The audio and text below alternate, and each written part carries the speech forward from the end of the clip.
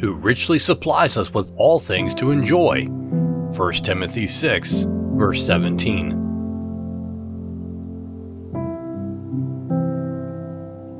Our Lord Jesus is ever giving, and does not for a solitary instant withdraw his hand. As long as there is a vessel of grace yet not full to the brim, the oil shall not be stayed. He is a sun ever shining. He is manna ever falling round the camp. He is a rock in the desert, ever sending out streams of life from his smitten side. The rain of his grace is always dropping, and the river of his bounty is ever flowing, and the wellspring of his love is constantly overflowing.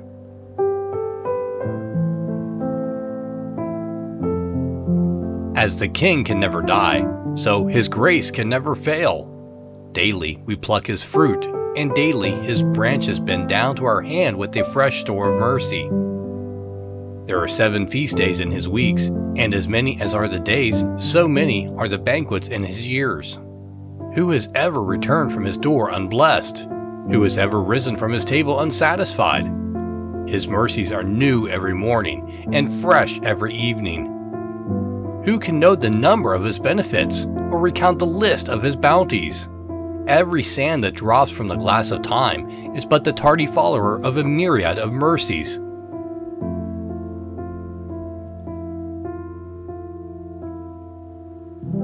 The wings of our hours are covered with the silver of kindness, and with the yellow gold of his affection. The river of time bears from the mountains of eternity the golden sands of his favor. The countless stars are but as the standard bearers of more innumerable host of blessings. Who can count the dust of the benefits which he bestows on Jacob, or tell the number of the 4th part of his mercies toward Israel? How shall my soul extol him who daily loads us with benefits, and who crowns us with his loving kindness?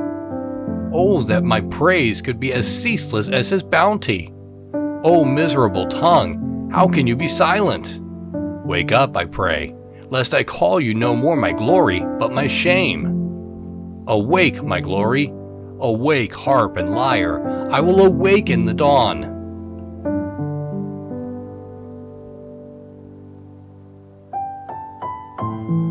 Who richly supplies us with all things to enjoy. 1 Timothy 6, verse 17.